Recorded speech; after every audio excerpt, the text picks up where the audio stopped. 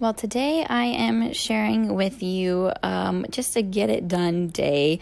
This is probably the grubbiest you've seen me dress in my shorts and paint shirt, but I've got some projects to do, and I'm just going to try to accomplish all that I can in this day, which includes picking up branches, some of my knocked over sunflowers from the wind, taking some garden rubbish out to our compost pile for our city.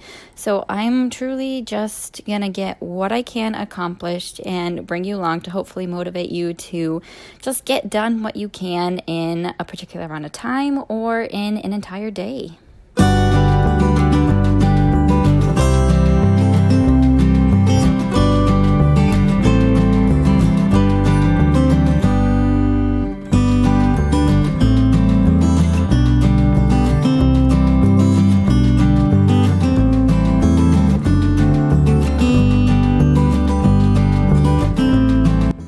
Tasks I had to get done are not the most enjoyable or extravagant tasks. Hauling sticks and garden debris, then taping off areas to paint. They're just all very tedious jobs, but jobs that need to get done. And as a homemaker, we just sometimes have to make time to do such things.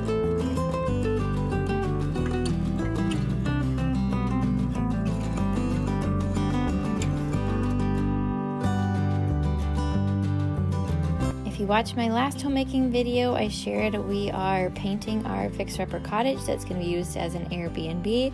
And so I'm just continuing working on taping things off and then getting some window trim painted. It's just all time consuming. And then another job is soaking my daughter's cloth diaper inserts in Funk Rock and hot water for about an hour, and it just really helps take that ammonia smell out if you ever run into that trouble. It was time consuming because I have enough inserts that I had to do it about 3 times, and so it's just another tedious job that has to be done. And then this task was something I've been wanting to do: vacuum out my air vents and re-spray paint the outer covers. And that's just something that I think needs to get done, especially in the summer. It gets so dusty and gross in there, and so I just wipe it down and then hose it down with some water. And it was a nice warm day, so they really dried off nice and quick. But again, just a job that is not enjoyable. It's satisfying to see the end result, but it just, again, takes time. Another thing that just makes your house more inviting and clean, and just, again, makes you feel good about what you've accomplished.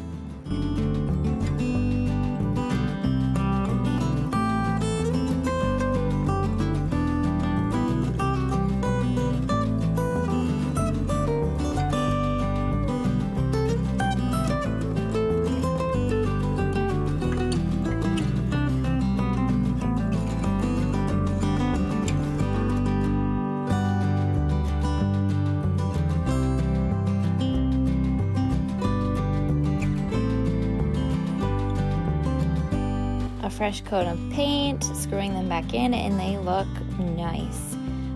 This is the icky part, just wringing out the cloth diaper inserts there, and then I just run them in a regular wash cycle of what I typically do. And yes, I just waved at a neighbor that drove by, so they get to see me do my homemaking too, and that's the joy of it. People get to see you working, maintaining your home, and just taking care of things for your family.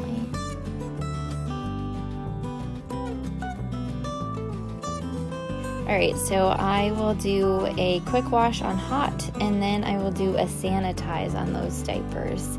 To the painting, and this does take some time, but this is a good time to get some podcast listening in or some audiobooks. Some of the podcasts I've been enjoying is Homemaker Chic, Simple Farmhouse Life, just some other gardening ones that I have been listening to, that like Pioneering Today, just some that are kind of motivating for my stage of life and things that I enjoy listening to, in Proverbs 31 Ministry. So those are a few podcasts that I've been enjoying listening to.